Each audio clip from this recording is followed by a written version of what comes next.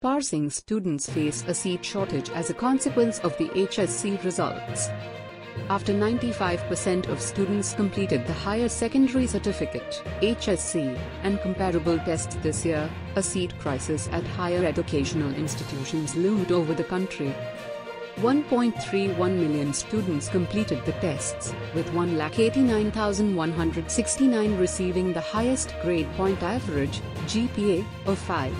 According to the University Grants Commission's annual report for 2020, the country's overall capacity for public and private institutions is just 1.24 million, UGC. According to the UGC and the Ministry of Health, public universities have 47,171 undergraduate seats available, while public and private medical and dentistry institutes can accommodate 10,408 MBBS students. 1,85,157 freshmen may be accommodated in private colleges around the nation. The aforementioned numbers show that the entire number of undergraduate places at the country's institutions is barely enough to accommodate all of the GPA 5 achievers, much alone the almost 1 million additional students who passed. Educationists bemoan the fact that the number of high-quality higher education institutions has not increased in tandem with the country's growing number of GPA 5 students, resulting in a seat shortage. They went on to say that, given the scarcity of available places, many students' dreams for further education lay elsewhere. In 2021, 1,61,807 students received a GPA of 5, compared to 47,286 in 2019.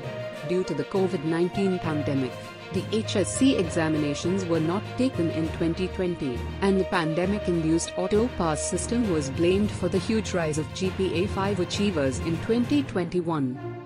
Abdul Malik, the father of successful student Tanjeen Binte Khadija, voiced his concerns about his daughter's future. "I'm not sure whether she'll be able to get into her preferred university or topic." Professor Emeritus Manzoor Ahmad of BRAC University was concerned that using students' GPA to choose pupils for further education might cause complications.